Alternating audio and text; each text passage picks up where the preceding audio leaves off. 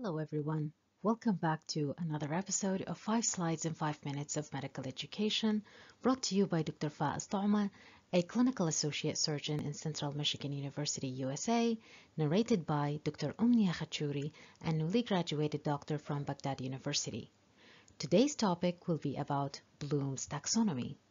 But before we go further into this, we need to understand the morale behind this taxonomy. So Dr. Benjamin Bloom and his group in the University of Chicago classified questions into 6 levels according to different cognitive levels, starting from to remember, to understand, to apply, to analyze, to evaluate, and to create. Since then, Bloom's taxonomy was used to teach students in ascending levels of complexity, starting from the simplest to the highest. So let's take this into more context. So we see that this taxonomy is structured into 6 different levels.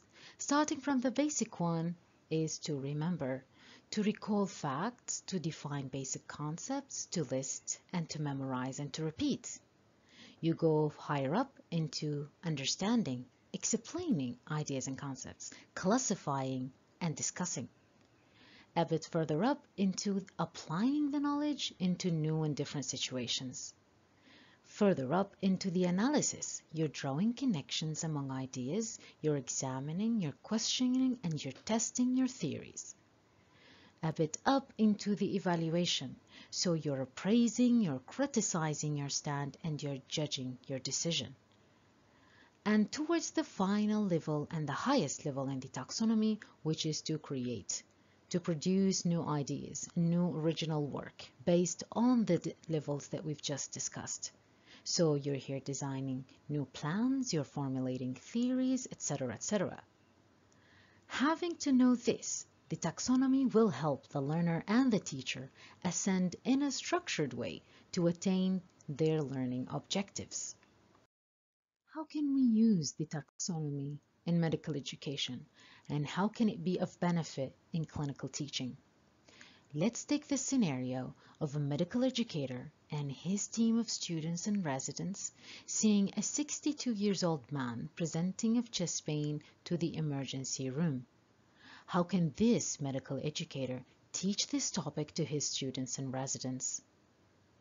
So as we said, the discussion points should cover all the 6 cognitive levels that we've just talked about, starting from the basic information and understanding towards applying knowledge, analysis and evaluation, and finally constructing action plans.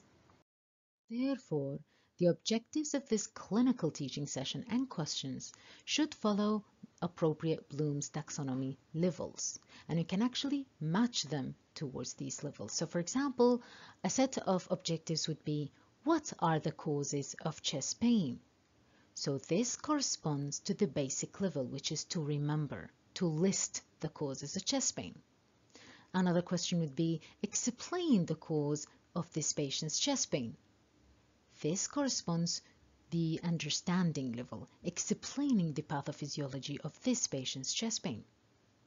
Another question would be, how to investigate this patient. This is to apply the knowledge that we've just gained into this different and new situation, which is to apply. Analyze and evaluate the patient's result. This corresponds to the analysis and the evaluation levels respectively. And finally, how to plan treatment for this patient. This corresponds to the highest level, which is to create and to formulate original work. This is the list of the references and resources that we've used to make this presentation. Thank you so much for listening, and see you in the upcoming topic.